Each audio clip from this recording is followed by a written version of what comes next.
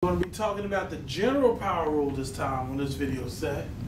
And the general power rule is if the function of f is differentiable and h of x is equal to f of x raised to the n power, and n is a real number, then h prime of x is equal to the derivative with respect to x, with f of x raised to the n is equal to, now here's the power rule, right? So the power rule being taken into effect by taking the derivative of the outside function and the inside function standing fast, and then multiplying it with what? The derivative of the inside function. Now, to see this, we observe that h of x is equal to g of f of x, where g of x is equal to what? X to the n. So that by virtue of the chain rule, we have h prime of x is equal to g prime of f of x times f prime of x. And it equals to here, this is the relationship where, again, you're taking the derivative of the outside function and with the inside function standing fast, and then multiplying the derivative of that inside function. And essentially, g prime of x is equal to n times x to the n minus 1. Now, let's do a couple of problems. Let f of x equal to 3x plus 1 squared. Find f prime of x using the general power rule. So, we have f of x is equal to 3x plus 1 squared.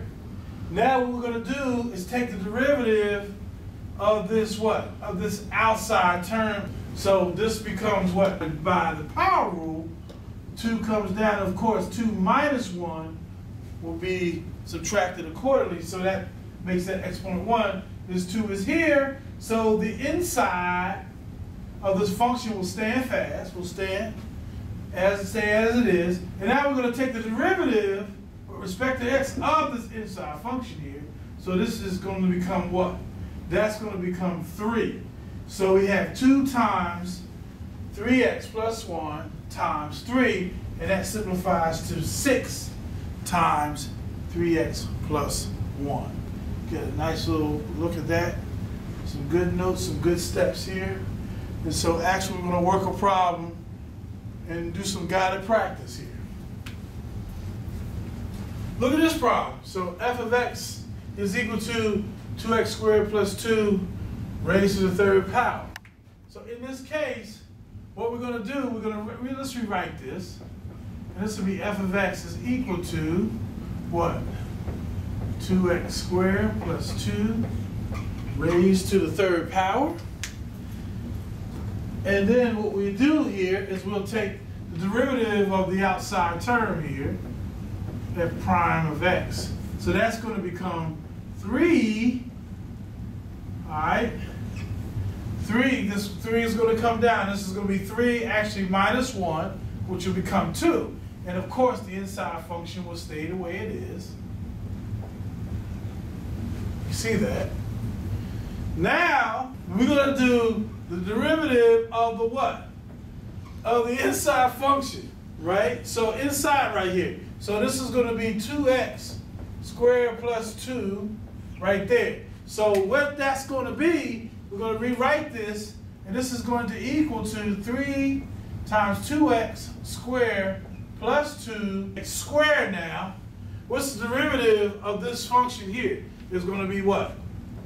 4x. So now when we simplify this, this is going to become 12x times 2x squared plus 2 raised to the second power. That is our solution for that problem. Now, let's look at this one. This one is really one of those exponential functions, remember? And so what I want to do is I want to copy down a relationship real quick so you can see. And what's going to be is I'm going to say that the derivative with respect to x such that we've got, so the e to the f of what? X, right, is going to equal to e to the what? E to the f of x times, and we're going to take the derivative of f of x, f prime of x right there. So I'm going to show you basically how this works right now. G of x is equal to e to the x squared. We're going to let f of x be x squared. So in this case, what's going to happen is we're going to take the derivative with respect to x of this function, and what we're going to do is we're going to what? The derivative of the outside term of this function is going to actually be e to the x squared, and we're going to take the derivative of the inside function, which will be considered what? F of x right here, which is going to be x squared. We're going to take the derivative of that. So e to the x squared, and what's the derivative of x squared? It's going to be 2x.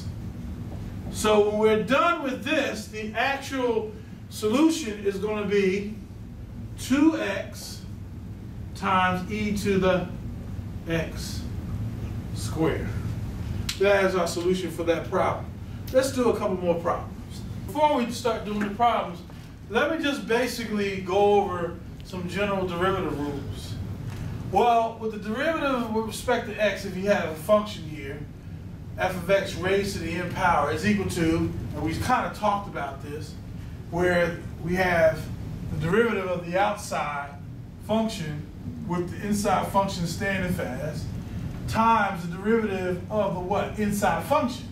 And then, of course, now we're dealing with the natural log of f of x, and when you take the derivative of that, that's going to be 1 over, say, f of x times f prime of x, you see.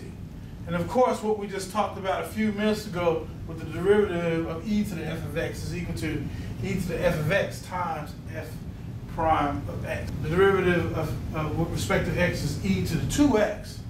And that's going to equal to e to the 2x. Remember, anything e to the x is e to the x, right? The derivative of e to the x is e to the x.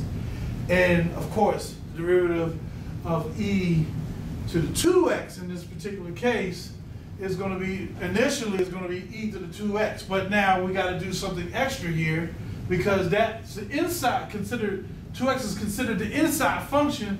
So we're going to take the derivative of 2x right here, you see. So with that in mind, we'll say e to the 2x times, what's the derivative of 2x? And the derivative of 2x is going to be 2. So the derivative of 2x is going to be 2. And so that's going to leave us with an answer, a solution of what? 2 times e to the 2x. So that is our solution for that problem. And let's go to number 2. Number 2, we have f of x is equal to the natural log of x squared plus 9. And when we take the derivative, of course, we're looking at this property. So we're going to take the derivative of the natural log of x squared plus 9, meaning that's kind of like the outside of the function, right? And so that's going to be 1 over x squared plus 9. And we're going to take the derivative of the inside here, which is x squared plus 9. And that's going to leave us with 2x. So 1 over x squared plus 9 times 2x is going to give us what? A final solution of 2x divided by x squared plus 9. So that's our final solution here for this problem. Let's put an arrow there. That checks off. Let's talk about number 3. We want to what? We want to basically take the derivative of this outside here. So we're going to say the derivative with respect to x here of 1 plus e to the x raised to the e to the x squared raised to the third power. See what I'm saying? So we're going to actually take this derivative here, which is going to be 3 times 1 plus e to the x squared raised to the what? Second power. Remember?